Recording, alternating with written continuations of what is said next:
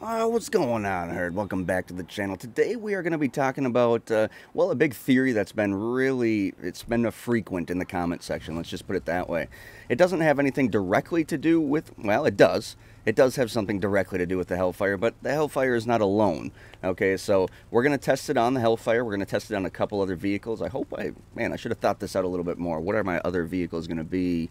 I got a couple ideas. We got a couple ideas. We'll figure it out. Long story short, as a lot of you guys know out there, these new vehicles, they don't stance, they don't drop, just plain and simple. There's a theory out there that, well, there's a couple of theories, and we're going to test two of them that I've been seeing repeating pretty frequently, but there's a couple of theories out there that just because it's not dropping doesn't mean it's not stancing, and there's some people that are going as far as saying, yeah, you can clearly see a difference once you do shoot the rounds into it, and some people are also saying, well, it will drop slightly if you just kick the fenders. After we test that, if that's false or true, we will then also just kick the fenders in and see if it made any difference at all, okay? So that's the premise of today's video. We're going to be trying to test something. Again, this is going to be an opinionated-based video, just plain and simple, because I know some people have such a broad spectrum of ideas and beliefs in this game that, like I said, this is going to be opinionated, but we're going to hop right into it.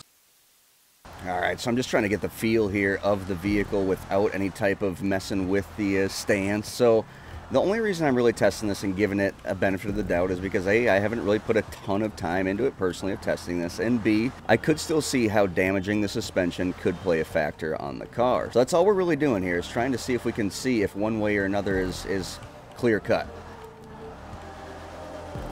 Perfect.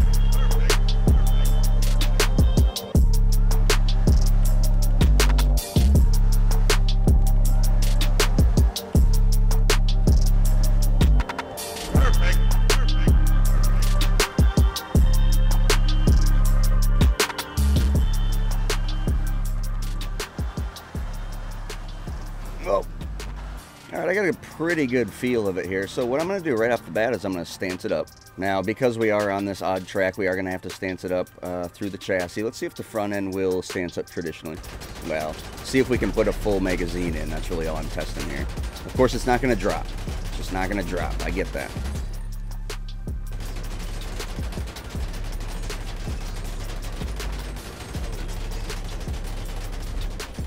The issue is, on the contrary, is if you put bulletproof tires on a vehicle that does stance, it won't drop, it won't stance, and just because you shoot the wheels doesn't mean it handles any different. So that's really the other side of the argument here for people that aren't believing this. I'm kind of gonna say at the beginning of this video here, I don't see that this is gonna make any difference, but I see how it could.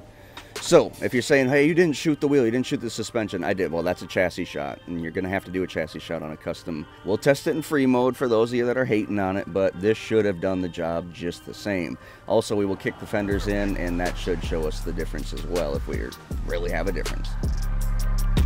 Alright, let's get her in.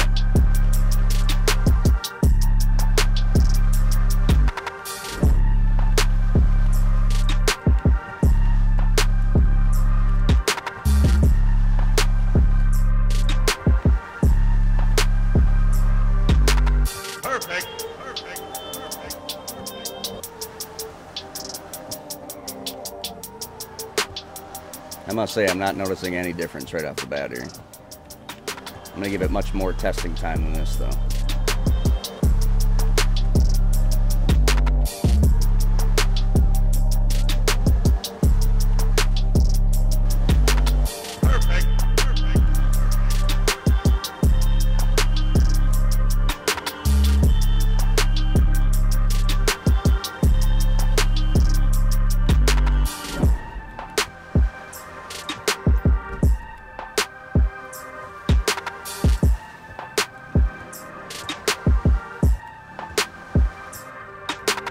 Perfect.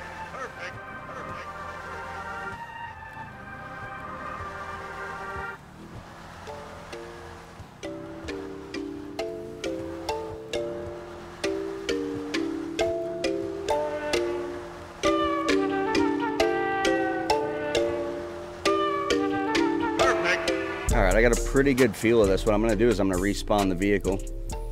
This is going to bring us back to stock. I'm going to see if I can't feel any difference here.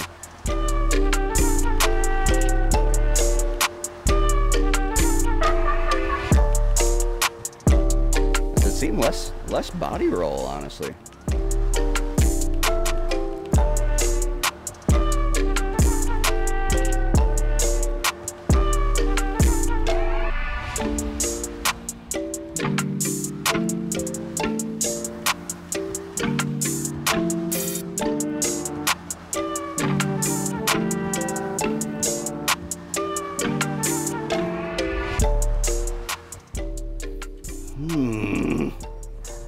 I feel like there is a difference after all.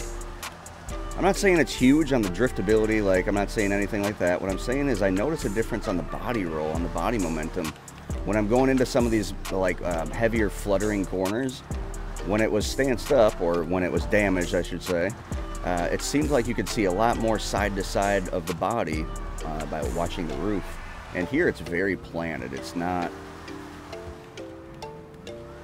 yeah, it doesn't really move around at all.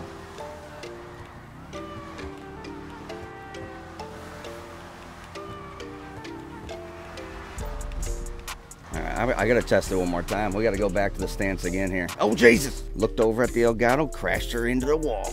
Don't text and drive. Alright, so pretty planted, pretty planted. Now this is also how you stance vehicles on tracks like this that will blow up otherwise, because these tracks are not on the actual surface, the actual map that GTA or Rockstar rather have designed for us to be on. These are on the props, and technically right now we're floating over the damn ocean. Yeah, it's very temperamental on this stancing thing. So the front can usually be stanced up normally by shooting there, but if it can't and it smokes the engine block, then just shoot it right back here. And that's where you're shooting the rears too, just right behind the wheel well. Yeah, it gives you a little bumper damage. Yeah, it makes the bumper floppy on the Rapid, but all in all, guess what? It's the only way you can really make it happen without sitting there and kicking your damn fenders. So again, I want to test this out.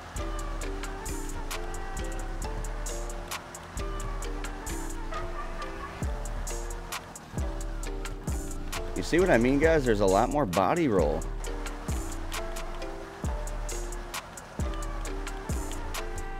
Man, it's hard to get on camera, but I can see it. Right there, you see that? How we can get the body rolling like that?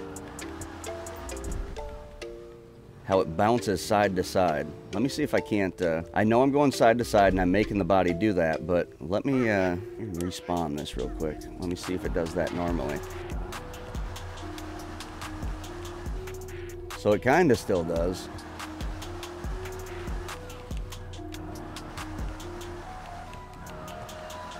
So yeah, it kind of still does.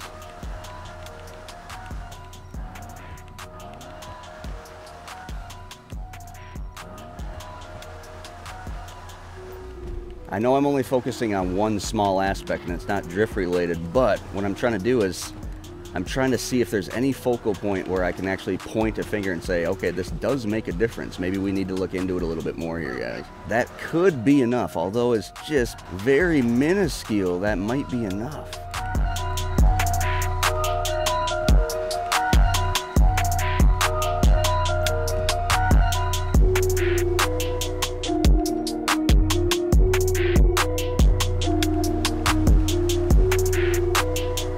So as hard as I'm looking to see if there is something I can prove it right on, there's nothing I can really prove it wrong on either. Alright, technically stanced up again, although no drop on the body.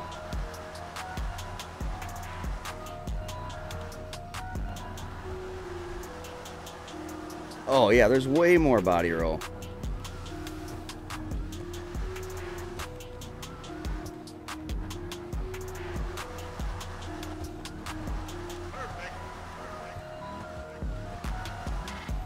Okay, there is more body roll, guys. There is more body roll. I can see it. The more I spend going back and forth, the more I'm seeing it. The longer within the speed boost. Well, that's not even that I'm in the speed boost. You don't have to be. You notice it more in the single gear, and you notice it when you're fluttering back and forth. The car is much more planted once it starts getting out of the... you can just see the car shaking, plain and simple. So now to focus a little bit more on whether does it affect the drift at all.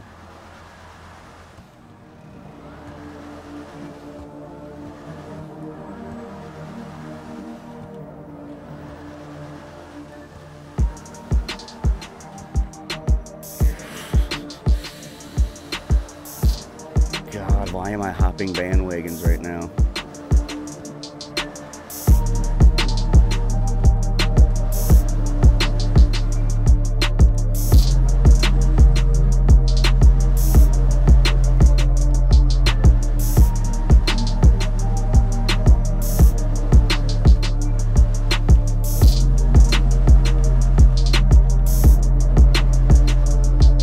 Guys, I don't know. I don't want to say that the speed boost is more efficient like this, but I feel like it links up a little bit longer.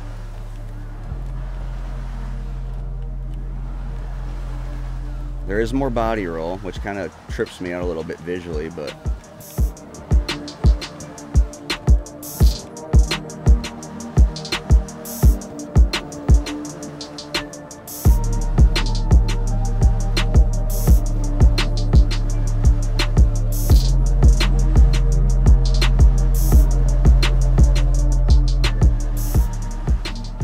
Alright guys, there is definitely a difference. Now I don't know how much this difference is going to really affect us in the drift, and in all honesty, I'm not going to go just spend an hour and a half, or 2 hours to make one video to do this. I want to hop into other cars and test them, but I really feel like it took me about 45 minutes. The more and more I got to drifting, the more and more I realized I was linking some lines with the, once the vehicle was damaged up, so to speak, that I was having a little bit more trouble linking up without it.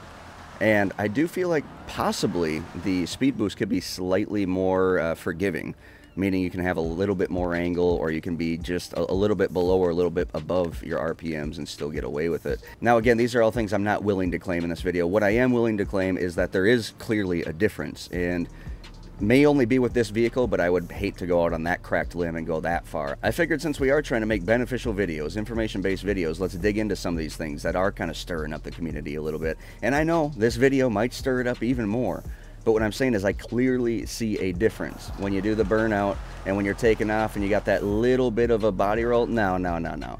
That little bit of body roll is now that's not anywhere comparable to the body roll you get once this thing is damaged up. I will kick the fenders in here, guys, but in all reality, I don't even really feel like this is necessary to do so. For one, I don't do this with my normal... I wouldn't do this ever, even if this did make a big difference. What I'm mainly looking for here, and the reason I am sitting here kicking, is because I'm looking for a drop. I'm looking because people have claimed that doing this will, well, it'll drop your car. I don't know how many times you even need to kick this son of a gun either.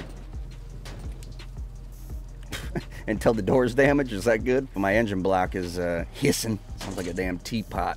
So honestly, I think what people are seeing here isn't a drop. I think it's the ridiculous damage in the damn fender that you're putting into it. I mean, Jesus.